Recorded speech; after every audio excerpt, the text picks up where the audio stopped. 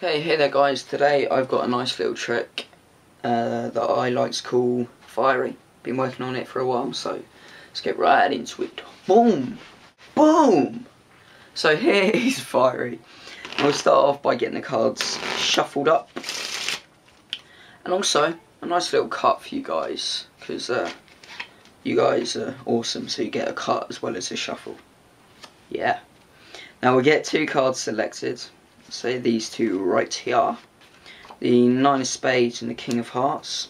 And we'll start with the King, okay? Now this gets quite a special job, and that gets to go in my pocket. So in that goes, okay?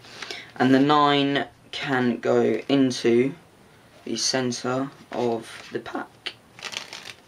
But you see, if I just snap a little bit, you see, we get the King to come from my pocket right to the top of the pack, which must now mean in my pocket is there's more than one card in here.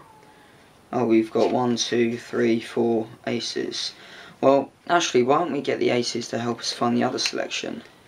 You see, now they've got a card in between them, which is in fact the King of Hearts, meaning that down here is the 9 of Spades. And that is Fiery. Thanks for watching. See you next time. Goodbye.